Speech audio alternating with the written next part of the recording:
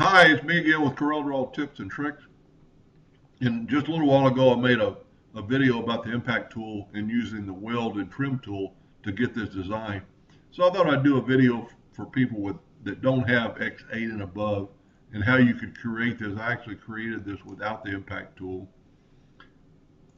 You just need to make a symmetrical line. Now, I will have to admit with impact tool, you do get some other options in line styles, but you could almost duplicate. It's just going to take you a little longer.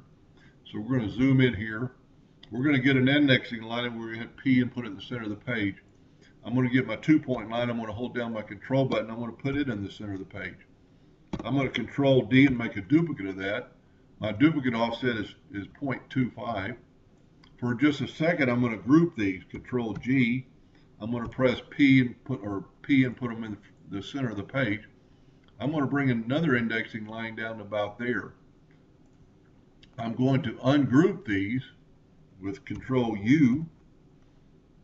I'm going to zoom in on my other indexing line, and I'm going to take my shape tool and I'm going to add a node right there. I'm going to add another node right there.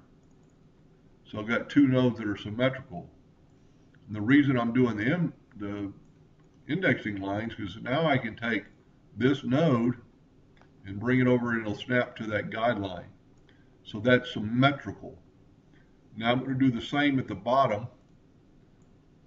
And this, I mean, even if you're never going to draw with the impact tool, this would maybe give you a little insight on how to make something symmetrical on a line like this.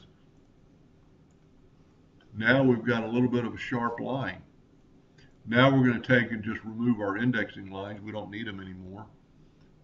I'm going to take my Smart Fill tool. Well, we'll just leave the indexing line for right now. I'm going to take my Smart Fill tool. I'm going to fill in that shape. I'm going to make it black so it shows up good. Now we can remove our indexing line. This shape now is welded together and it's a solid line. You could actually make it a little thicker or do anything you want with it. We're going to make it a little bit thicker for the video. I'm going to press P. I'm going to hold down the control button and I'm going to move it up. Now I'm going to control D and make a duplicate. Let's zoom in here a little bit. I've got a duplicate. I'm going to take my rotation. I'm going to put it to that node. I'm going to rotate it 5 degrees. Control D, 10 degrees. Sometimes Corel does it, and sometimes it doesn't. Do it. Now, once you've got duplicate, you can move it around, and you have a impact type shape.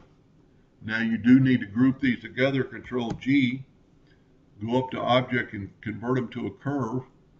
Let's put it in the center of the page. Get our heart, put it in the center of the page.